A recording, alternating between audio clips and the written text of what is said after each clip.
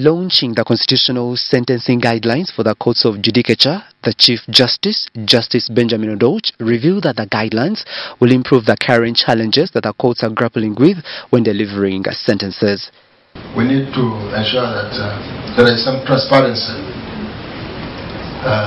which means there are some guidelines or some regulations or some measures which can be seen by other people on how judges arrive at sentences and then try to sensitize the public. Justice Odoch notes that the judicial discretion in sentencing has sometimes been exercised inconsistently, leading to public outcry about injustices in the administration of justice.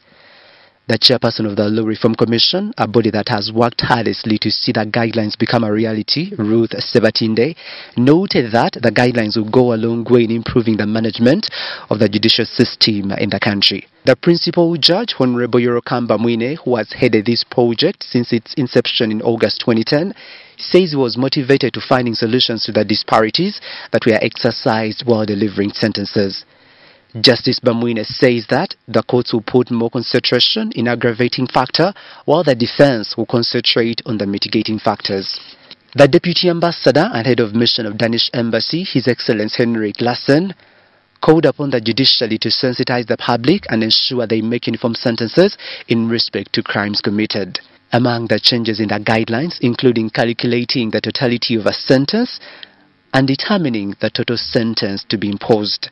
Sebulime Andrew, WBS TV.